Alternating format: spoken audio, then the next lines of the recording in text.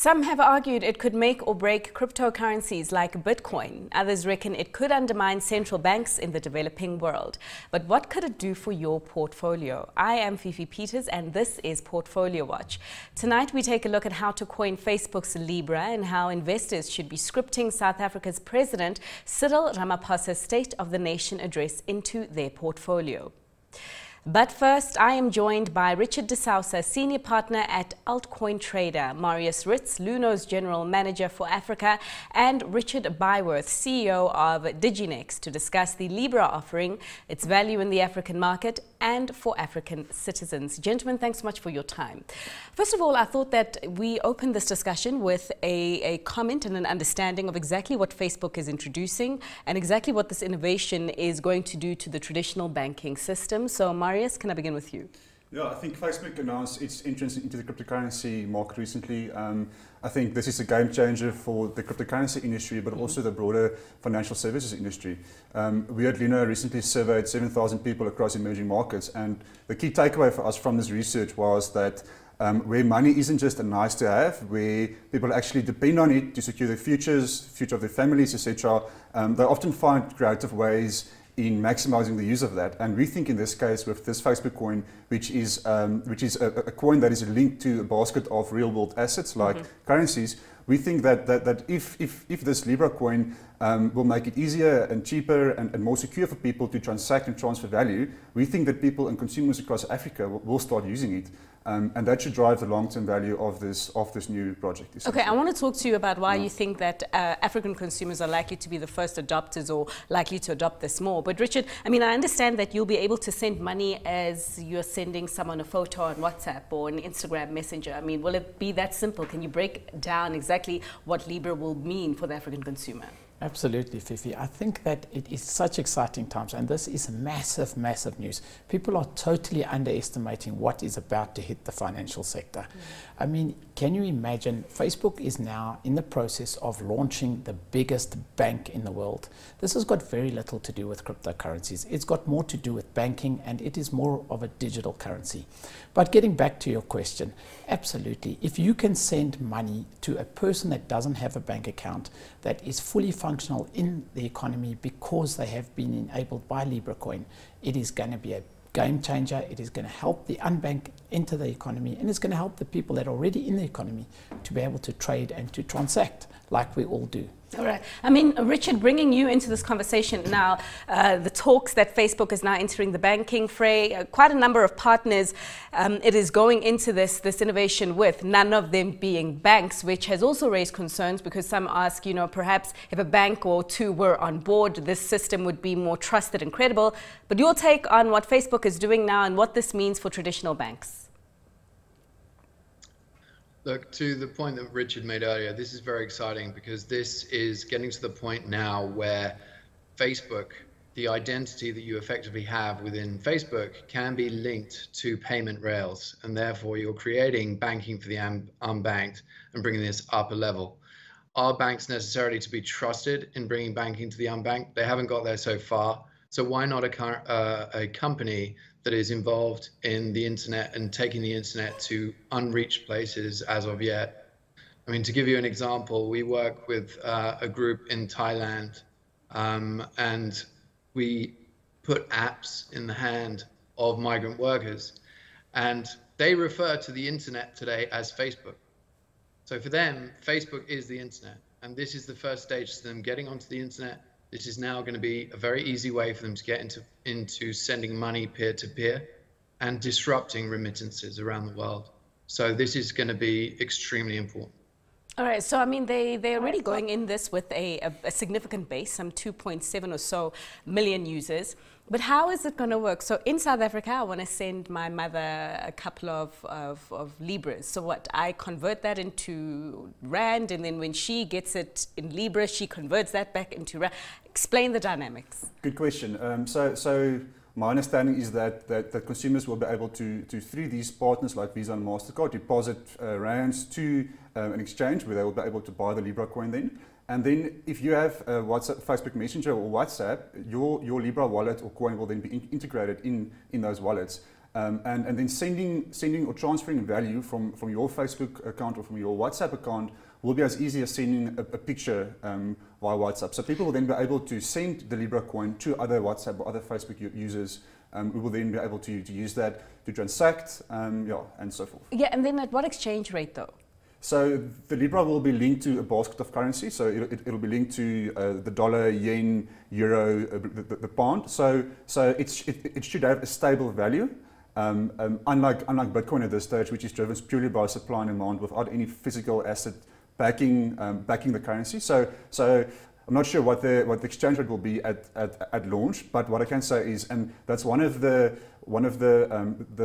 current challenges in the cryptocurrency market is price volatility, and that is what this coin will address, and that is perhaps why this coin will be used as a medium of exchange initially, compared to investment, which is Bitcoin's biggest use case at this stage. And I mean, Richard, you spoke about the banking side of this, and I do understand the Libra Association is going to be responsible for managing this and governance and everything that's involved in terms of ensuring that it does remain stable and is not subject to the volatility that we are seeing in the likes of Bitcoin and all of that. But talk to me a little bit more about that, and also how this differs from Bitcoin or other cryptocurrencies. Will it be tradable like a Bitcoin?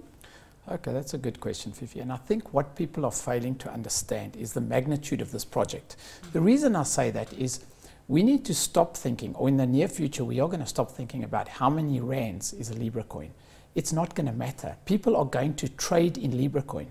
People are going to turn around and say, I don't want rands, I don't want dollars. Facebook is going to be the global currency. So we're not going to care what it is to the rand. We're going to have people saying, I just want Libra coin. It is going to be a currency that you can use throughout the world. It's going to be a currency you can send throughout the world with little or no fees. So this idea that we want to know how much rand it's worth is going to fall away. That is why this is so big. This is an extremely massive and an extremely scary project, because what we need to also understand is that this has got the potential to dominate the entire financial landscape and change everything that we know. So I think we're asking the wrong questions when we say, how's it going to be stable? Everything else is going to have to be stable to Libra coin. Getting back to cryptocurrencies and your second part of the question, Bitcoin is different because it is still in its infancy. I know it's been 10 years in the market, but Bitcoin still needs to find where it is pegged at and what the value is. Also in time, but not as quick as Facebook coin, we're going to see that Bitcoin has its own value, and we're going to say how many Bitcoin is $1 worth, or so on. So things are going to switch around. It's not going to be the way things were before. Richard, again, to bring you in this conversation, talking about the magnitude of this project and how it stands to be a game changer for the financial sector.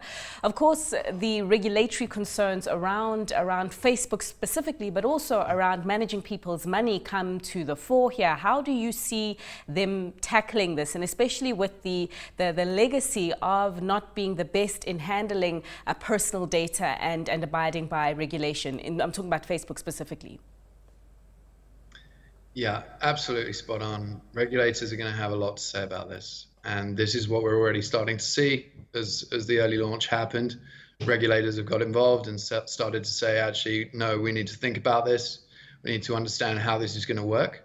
And to your point, Facebook has had its own trust issues recently. So handling people's money, handling or potentially replacing sovereign currency around the world is going to be an issue. It's going to be something that governments care about, and not all governments are going to take to it too kindly.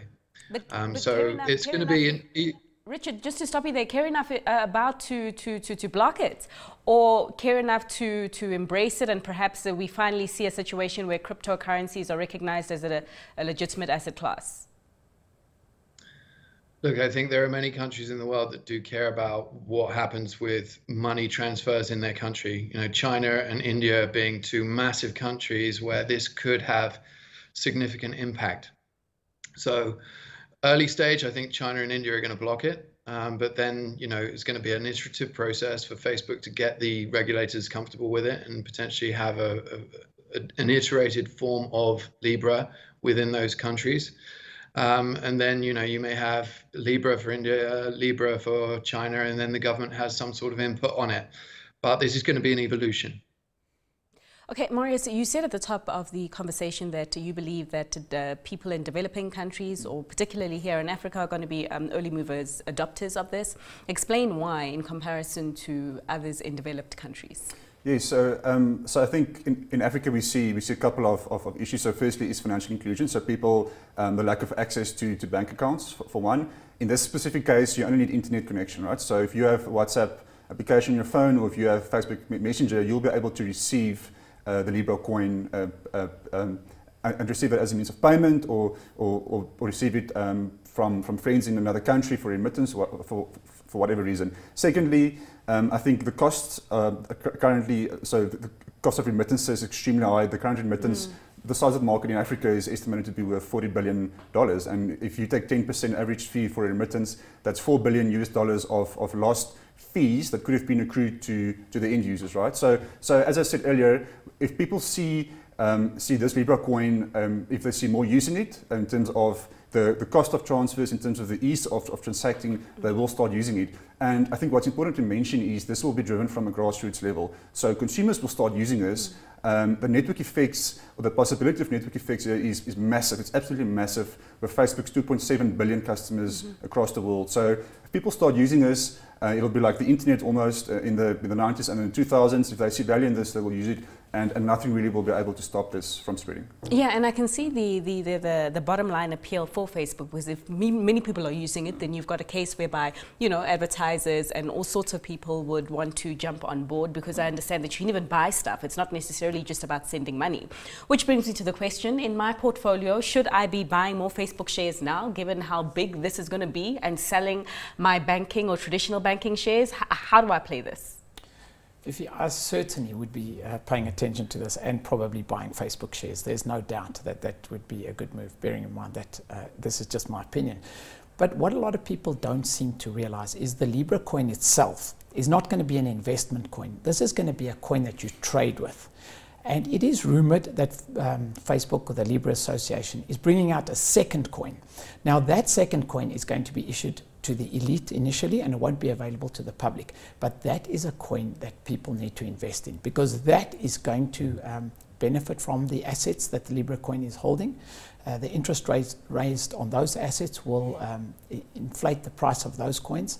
So that secondary coin, if those rumors are true, that is coming out, that is the coin to look for, and that is the coin to invest in my opinion. Well, gentlemen, thanks so much for those insights. We will leave it there. I think many of us will have to wait until the second half of 2020 to see if this coin actually comes on board, which is the deadline when it is supposed to launch. But thanks to my guests, Richard DeSouza, Senior Partner at AltCoinTrader, Marius Ritz, who is the Luno's General Manager for Africa, and also Richard Byworth, CEO of DigiNext.